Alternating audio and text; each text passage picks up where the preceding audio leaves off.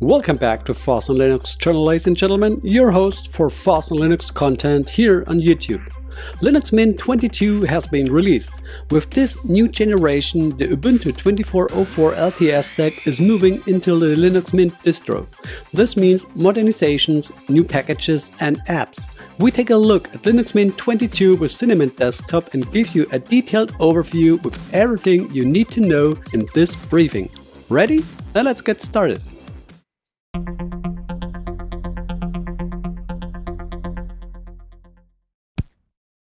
When it comes to one of the best desktop Linux distros that is beginner-friendly and a reliable companion in everyday life, there is simply no getting around Linux Mint.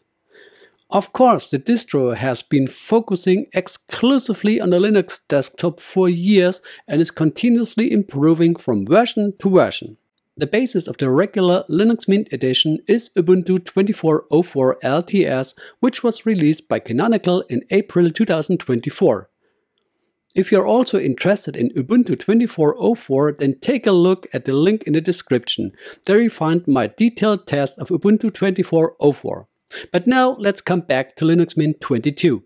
This edition comes with the in-house Cinnamon Desktop. This is developed directly by the Linux Mint team and represents the flagship edition. Each Linux Mint edition is given a code name and version 22 is called Wilma. Linux Mint 22 will be followed by 3 point releases. Linux Mint 22.1 will be released around Christmas 2024. Linux Mint 22.2 is expected in summer 2025 and Linux Mint 22.3 should arrive as Christmas present in December 2025. These are the rough key points based on experiences from previous years. Linux Mint 22 is therefore the main version based on Ubuntu 24.04. The 3 point releases just mentioned will remain based on Ubuntu 24.04 but will each bring a new Cinnamon version and various smaller improvements and innovations that we cannot yet foresee. In total, Linux Mint 22 as an LTS version will receive almost 5 years of long-term support from the Ubuntu substructure, and that means until 2029. This applies to all versions of the 22 generation, so you don't have to switch to the point releases, but you can stay on the respective version, e.g. 22, even if I can't think any good reason why you should do that, but it's possible. Let's take a look at the technical key points. As an LTS version, Linux Mint always comes with a static software version. This means that there are primarily only security updates with exceptions such as the Cinnamon Desktop, the in-house X apps, as well as Firefox and Thunderbird, which the Linux Mint team now packs independently for its distro. apt is used as the package management to manage the Debian packages. Flatpak software containers are supported on top. The performance figures are the follows. My freshly installed system occupied 7.1 GB of the disk. The memory requirement was round about 1 GB in idle mode after startup. A total of 1931 Debian packages are pre-installed. Flatpak containers are not pre-installed. Let's check the target audience. Linux Mint has only one target group. Everyone who uses the Linux desktop, so it doesn't matter whether you're a beginner, a Windows switcher, developer, power user, entrepreneur, or simply private user. Linux Mint is your faithful companion that knows how to convince in all categories. Linux Mint 22 Wilma brings these new features. Point 1. Better language support. Optimized installation of language packs which requires less hard disk space. Pre-installed language packs for multiple languages including German, English and more. Point 2. Support for new technologies. Modernized components with the Ubuntu 24.04 package base, kernel version 6.8 and support for hardware enablement series. Switch to Pipewire as the standard sound server. Point 3. Popular functions. Thunderbird remains available as native Debian package. Introduction of GNOME Online Accounts GTK as a separate app to support online accounts in different desktop environments. Downgrade certain GNOME applications to GTK 3 version to maintain theme support. Point 4. Software Manager.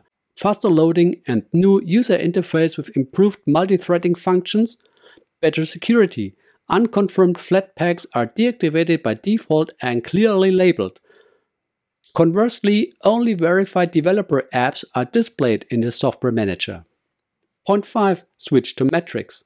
Use of the metrics chat network instead of hex chat for a more modern communication. Point 7. Cinnamon 6.2. New layout editor for Nemo actions, numerous bug fixes and performance improvements. Point 8. Further improvements, new functions and customizations in various applications such as sticky notes and set the text editor. Improvements for high DPI support and the boot sequence. Point 9. Artwork improvements, new collections of background images.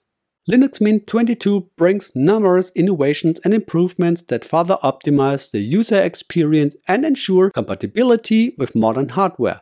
For more information, visit the official Linux Mint website. At the time of creating this video, Cinnamon Desktop 62.7 was available. If you watch this video at a later point in time, maybe a newer Cinnamon version was provided. The Cinnamon Desktop of Linux Mint offers a modern and user-friendly environment that has been specifically developed for comfort and efficiency on the desktop. It combines a classic desktop layout with advanced features and an appealing look. Cinnamon provides users with an easily customizable interface that allows quick accessibility to applications and settings. Significant features include a clear start menu, improved multi-threading functions, and numerous customization options that allow the desktop to be designed according to individual requirements. If you come from the Windows world, you don't have to rethink or relearn much for the Cinnamon Desktop. The environment will be largely familiar to you. This is intentional. Now let's come to the software selection. We have Linux kernel 6.8. As browser, there's Firefox. As email client, we have Thunderbird. As office package, there's LibreOffice. And as software container, we have Flatpak. As a desktop distro, Linux Mint also provides a software package for a desktop distro. Those who prefer to keep things as lean as possible and choose everything themselves will not get their money's worth here. However, if you need or expect a reasonable pre-selection for software for the desktop, everything you need is provided. From document scanner to music and video players, from mail client to Office, everything is included out of the box.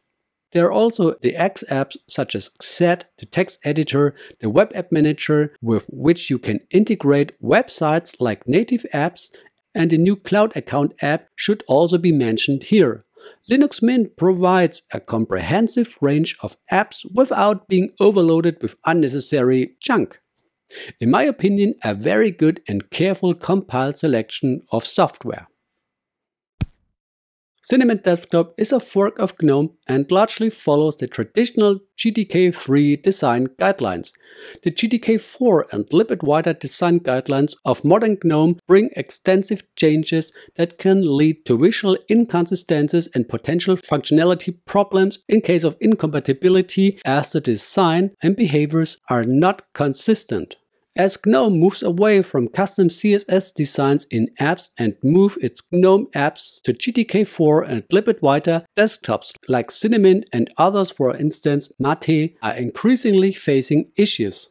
Mint is trying to offer a consistent user experience and counter this by backporting some GNOME apps. But this is likely to be a temporary game, as the effort is likely to increase as GNOME evolves. The forked desktops will have to adapt or come up with something new. This is not yet such a problem, but in the long term this will be an issue that the Linux Mint project will have to face up to, as will other desktop teams, of course. Now let's come to the conclusion. Linux Mint 22 is a great version that comes without any major innovations on the desktop. The biggest innovation is the Ubuntu 24.04 stack as substructure.